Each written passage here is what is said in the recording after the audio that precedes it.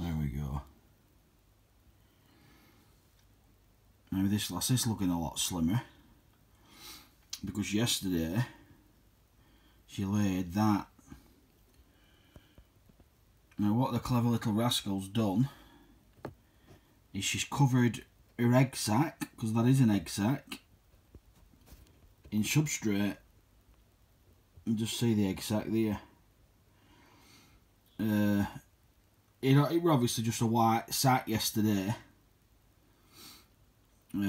last night, and then as the hours have gone by, she's covered it in substrate. So I'm really happy about that. I don't know what the protocol is with these though. I don't know whether you let them hatch in here and then I'll just open the lid and let them get away, or I take the egg sac out and let them hatch somewhere else. So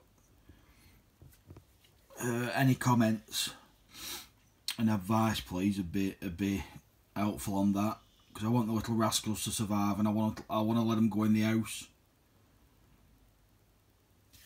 That's why I've given her a waxworm.